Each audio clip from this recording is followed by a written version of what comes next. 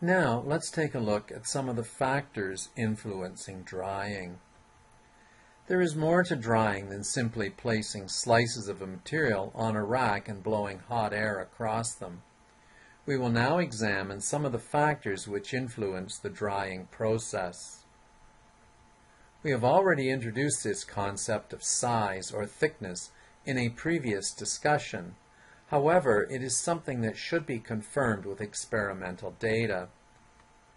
The thicker the slices of apples in this test, the slower they dried. Here we see a graph where we're plotting the weight of the apple slices against time. We have three different thicknesses, starting with 0.8 centimeters thick, which is 8 millimeters, 0.6 centimeters thick, which is 6 millimeters, or a quarter of an inch, and 0.4 centimeters, or 4 millimeters thick. You can see a horizontal dashed line has been drawn across the graph about 1/3 of the way up the vertical axis. So what we're looking for then is the time taken for the apple slices to reach the weight indicated by the horizontal dashed line. We will drop a perpendicular down from the point where the 0.4 centimeter thick line crossed that dashed line, and this will be indicated by T1 on the horizontal time axis. The time taken for the 0.6 centimeter thick apple slices to reach this weight is indicated by T2, and the time taken for the 0.8 centimeter thick apple slices to reach this weight is indicated by T3. So from the graph, it is quite obvious that it took longer for the 0.8 centimeter thick apple slices to reach this designated weight than it did for the other two thicknesses. So the thinner the slices, the faster they dry. About 5 to 6 millimeters, or a quarter of an inch, is really a good thickness to use for many fruits and vegetables. It's easy to visualize when cutting, and it's an easy thickness to handle. Drying times are also reasonable with this thickness. Now let's take a look at another important variable. That's air temperature. So as the temperature of the air increases, the rate of water removal increases as well. But we have to be careful here. And in these tests, we're going to use a uniform air velocity of 0.5 meters per second. Here's the graph. I've only used two temperatures here. One is 50 degrees Celsius and the other one is 60 degrees Celsius. And on the horizontal axis we have time, while on the vertical axis we have the weight of the material that we're drying, which in this case is pepper slices. So we start off with a uniform weight of pepper slices, and as you see, the weight falls faster with the 60 degrees Celsius temperature than it did with the 50 degrees Celsius air temperature. And we can see that by the times which are taken for the weight of the pepper slices to reach that horizontal dashed line. T1 is the time taken for the pepper slices to reach that weight at 60 degrees, and it is a shorter time than is taken for the peppers to reach that weight when they're dried with an air temperature of 50 degrees Celsius. Now, as the speed of the air increases, the rate of water removal tends to increase as well until a maximum rate of water removal is reached. Here we see another experiment done with peppers. The weight of the pepper slices is on the vertical axis, time is on the horizontal axis, and we have two different air velocities here. The slower rate of 0.25 meters per second dries the pepper slices more slowly than the air velocity of 0.5 meters per second. And in this series of tests, I did air velocities of 0.75 meters per second and 1.0 meters per second as well, and they showed very little improvement over the 0.5 meter per second air velocity. But the difference here between the 0.25 and 0.50 meter per second air velocity is quite pronounced. Now let's take a look at how moisture removal actually takes place. During the early stages of drying, moisture removal takes place from a pool of moisture on the saturated surface of the material. Here we see this represented diagrammatically.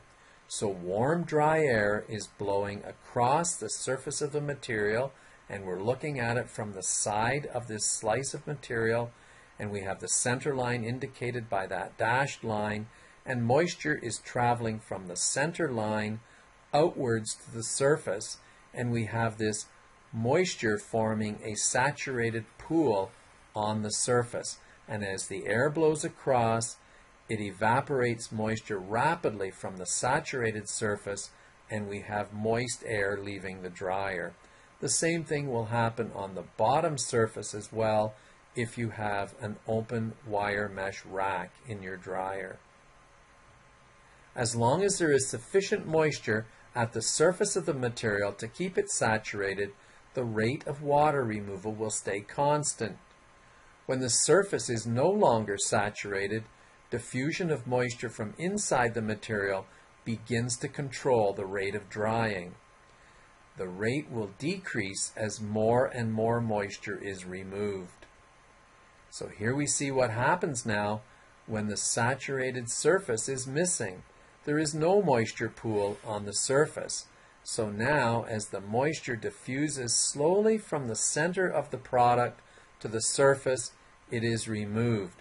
So the warm, dry air picks up this moisture and it leaves as warm air, but it contains less moisture than is in the case of when we had that saturated pool of moisture on the surface. You need to understand when the drying mechanism changes from removal on the surface to diffusion being the controlling factor. This is the critical moisture content. And here we see the typical stages of drying. From point A to point B, we have what's called a warm-up period where there's no appreciable loss of moisture.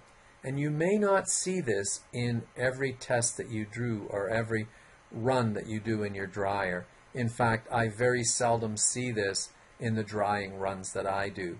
It's very common when you have a cold material that has a lot of moisture in it. But in the case of room temperature product being put into the dryer, moisture loss begins to occur even as you're loading the dryer. Then we go from point B down to point C, which we call the constant rate drying period. This is when you have that saturated surface on the product which has a pool of moisture which is being evaporated by the warm, dry air coming into the dryer, and it's being evaporated at a constant rate. So if you were to lay a ruler along this diagram, you would find that the line from B to C is relatively straight. At point C, we then enter into what we call the falling rate drying period. Point C would represent the critical moisture content where this transition takes place. And after this, we no longer have a pool of moisture on the saturated surface of the product, and diffusion of moisture from the inside of the material begins to control the rate of water removal. So as more and more moisture is removed, the rate of moisture removal becomes slower and slower. And finally, at point D, you see that the rate is incredibly slow and that the curve is getting to be very close to a horizontal line, indicating that no more moisture is being removed. Many drying processes do not have a warm-up period, as I said. The constant rate drying period may be quite short in some drying processes. It could be only 30 minutes long, or it could be an hour and a half, 2 hours, or even 3 hours long, but don't expect it to be much longer than that. You cannot rush the diffusion process in the falling rate drying period, and this is where a lot of people make a big mistake. They try to rush the removal of moisture. we have a stagnant boundary layer that we need to consider as well.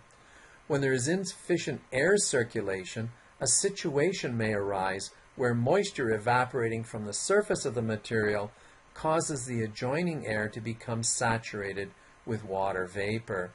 If this happens, water removal will cease or become extremely slow. This is the development of a stagnant boundary layer and must be avoided for proper drying to take place. And I want you to take a look at the following diagram.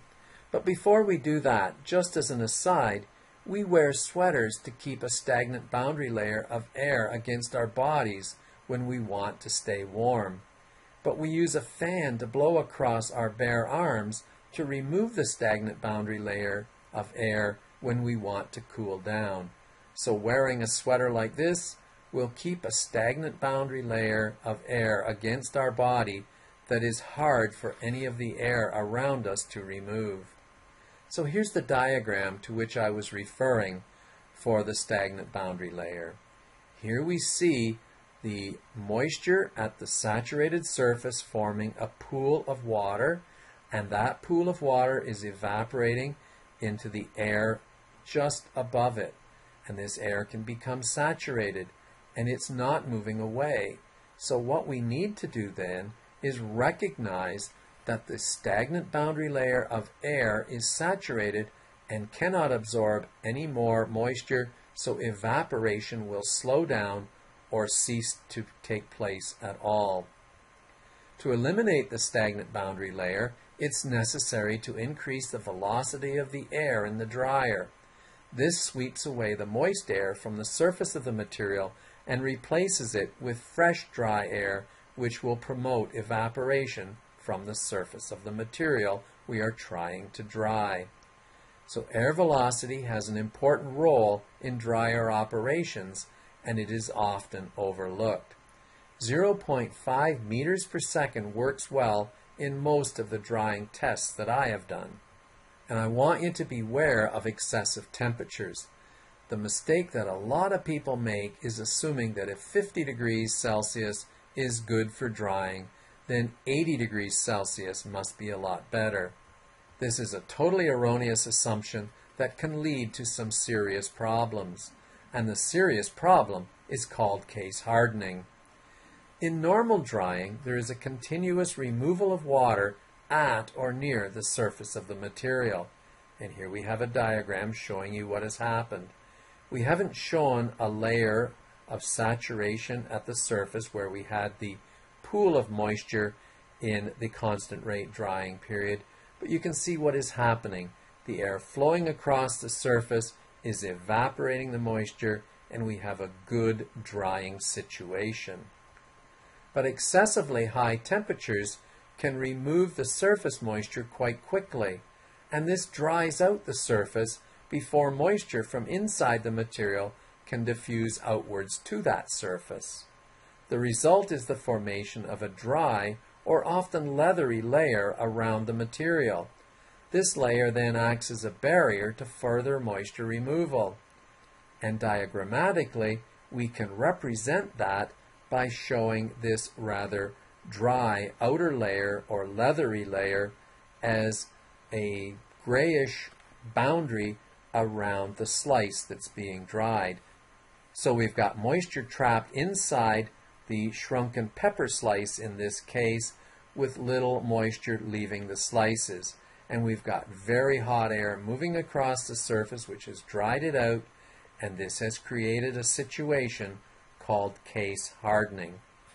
After a while, the material will feel dry to the touch, and it will have a leathery texture that makes it seem like the drying is complete. However, with time, the moisture trapped inside the material will indeed find its way to the surface of the leathery layer, and this is what's happening when we place the material into the package and store it on a shelf for a given period of time. And the end result is often mold growth. You cannot rush the diffusion of moisture in a drying process. Do not fall victim to the temptation to use high temperatures to speed up a drying process. You must maintain a suitable air temperature and have sufficient air velocity to dry things properly. I need to emphasize that. So here we see that we're drying these apple slices at 52 degrees Celsius, and we have an air velocity as indicated by this device as being 0.48 meters per second, which is very close to the target that I have of 0.50 meters per second. So be very, very aware of this in any of the drying work that you do. Thank you very much.